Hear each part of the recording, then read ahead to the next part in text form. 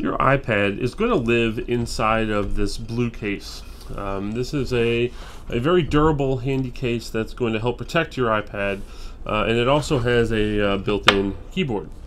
Now, to charge your device, there is a port on the right side of the device with a small, skinny kind of slot.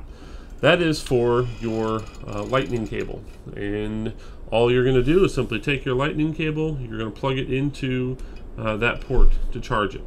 Now, it's important to make sure you verify that your iPad is actually charging. The best way to do that is if you simply look in the screen, in the upper right hand corner, you should see a little lightning bolt near your percentage. And as long as you see that lightning bolt up in the corner, that means your device is charging. If there is not a lightning bolt there, you can try disconnecting the cable and plugging it in again to test to make sure it works. Or if you're having charging problems, you can always stop by the iLearn Center. Your keyboard is actually charged automatically through these little ports or little spots here on the side of the keyboard. So the iPad itself actually powers the keyboard.